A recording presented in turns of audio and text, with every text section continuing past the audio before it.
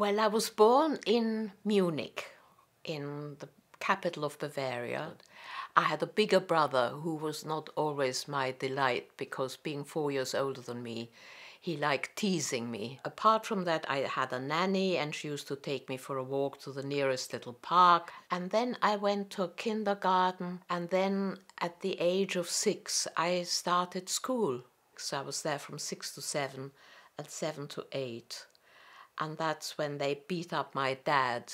Hitler had come to power by then, a few weeks before, and my parents took me out of this regular state primary school and put me into the Jewish school. From the moment that Hitler came to power and the incident with my dad occurred, I think I knew that I was in the category that wasn't just Bavarian, that my identity was more obviously being Jewish and different from other Bavarians. Well, it was the 10th of March 1933, which happened to be a day I was in bed with a little cold, nothing serious. And I heard the front door of our 4th floor flat banging shut, thinking it was my mum coming home from shopping and that she'd come and say hello to me, but nobody came in. Thought it was a bit odd, so I got up, opened the door to the corridor, which was opposite the bathroom, outside which were pegs that my dad always hung his clothes on. And sure enough, there was my father's suit, but it was covered in blood, which for an 8-year-old was a shock, as you can imagine. So I tiptoed down the corridor, knocked at my parents' bedroom door, opened it, and just saw my father pulling up his bedclothes so I shouldn't see his face. So I went back to bed and I lay there, I guess in sort of shock, because I couldn't understand what was going on. After that, the doctor came, and then we went to our little house in the village called Walchensee, where my dad recovered. But nobody ever told me anything. I think they tried to protect me.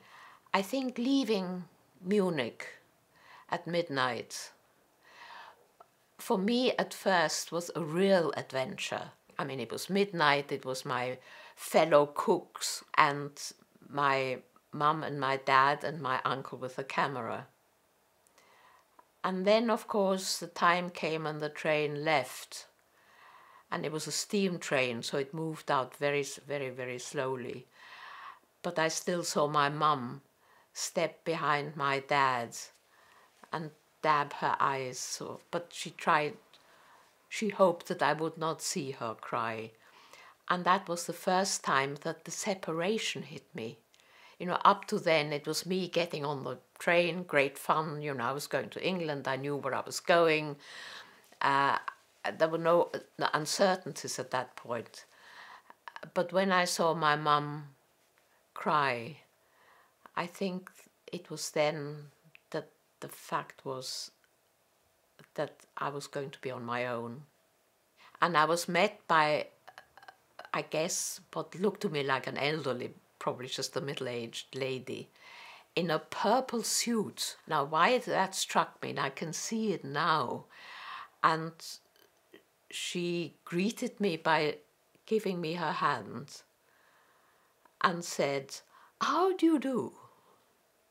And I took her hand and I gave a little curtsy, which is what one did in my time, in my place. And I said, "Yes."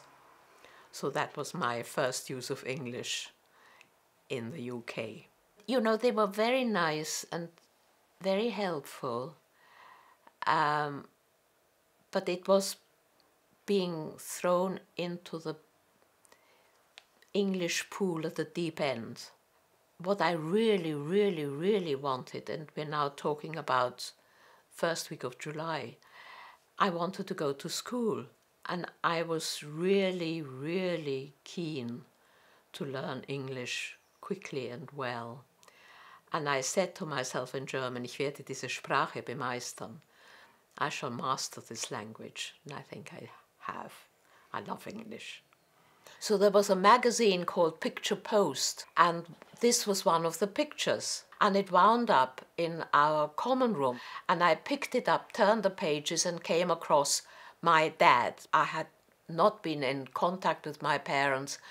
I cried, and Miss Borner, who was supervising prep, took us both to the headmistress's drawing room and said to her, "Oh, she says that this is her father." And the headmistress looked at it and then looked down at me over it and then looked again and then said, "That is not your father, that is propaganda."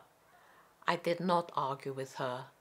That was the first time, when I was all of 14 years old, I realized that people could not understand what had gone on and what was going on in Germany.